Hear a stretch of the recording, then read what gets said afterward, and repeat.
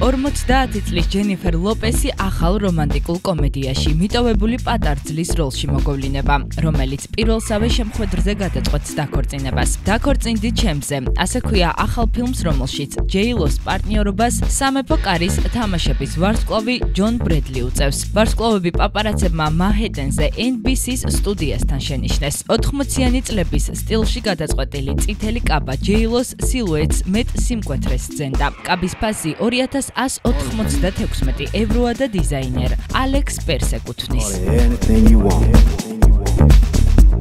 კაილი ჯენერსა და ტრევის სკოტს განშორებისგან გამოწვეული რთული პერიოდი უდგათ. როგორც ჩანს, 22 წლის კაილის არამხოლოდ ოჯახის წევრები და მეგობრები, არამედ ყოფილი შეყვარებული 29 წლის რეპერი ტიგა უწევს მორალურ დახმარებას. წინა ღამე რეალიტი შოუს ვარსკვლავმა ყოფილ ბოიფრენდთან ერთად გაატარა. ისინი დასავლეთ ჰოლივუდში შენიშნეს. კაილი ჯერ თავის მეგობრებთან ერთად ღამის კლუბში ერთობოდა, შემდეგ კი თავისი ლურჯი როლს-როისით სასტუმრო Sunset Marquis-კენ გაიშურა, სადაც რეპერის ხმის ჩამწერი სტუდია მდებარეობს. ინსაიდერების თქმით, წყვილმა განშორების შემდეგ მეგობრული ურთიერთობების შენარჩუნება მოახერხა. შეგახსენებთ, რომ ისინი ერთმანეთს 2015-2017 წლებში ხვდებოდნენ.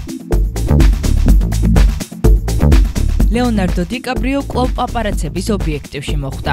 რეპორტიორებმა 44 წლის ვარსკვლავი 22 წლის კამილა მორონესთან დააფიქსირეს, როდესაც წყვილი ხელიხელ ჩაკიდებული მანჰეტენის ქუჩებში სეირნობდა. მათ ჯერ ადგილობრივ რესტორანში ისადილეს, შემდეგ კი რომანტიკული გასეირნება მოიწყვეს. კამილა ლეოს სათქმელს დიდი ემოციებით უზიარებდა. ისიც ყურადღებით უსმენდა თვითმხილველების ცნობით მორონე თავისი უახლესი მეგობრის ჰელი ბელდვინისა და ჯასტინ ბიბერის ქორწილის შესახებ უამბობდა. სხვათა შორის კამილამ სულ ცოტა ხნის წინ თავის ინსტაგრამზე ფოტო გამოაქვეყნა, სადაც ის ყვითელ ატლასის კაბაში პოზირებს. სწორედ აღნიშნული ლუკით გამოცხადდა ის ქორწილზე. როგორც იცით, ქორწილი წყვილს $1,300,000 დაუჯდა, სადაც უამრავმა ვარსკვლავმა მოიყარა თავი, თუმცა კამილას პარტნიორობა ლეონარდო დიკაბრიომ არ გაუწია. ამის მიზეზი კი სავარაუდოდ ლეოს დატვირთული სამუშაო გრაფიკი გახდა. შეგახსენებთ, რომ ლეოს და კამილას რომანის შესახებ ცნობილი 2017 წელს გახდა. წყვილი მაქსიმალურად ცდილობს თავიანთი პირადი ცხოვრება არ გაახმაუროს, თუმცა ისინი პაპარაცების ობიექტივში გამუდმებით ხვდებიან.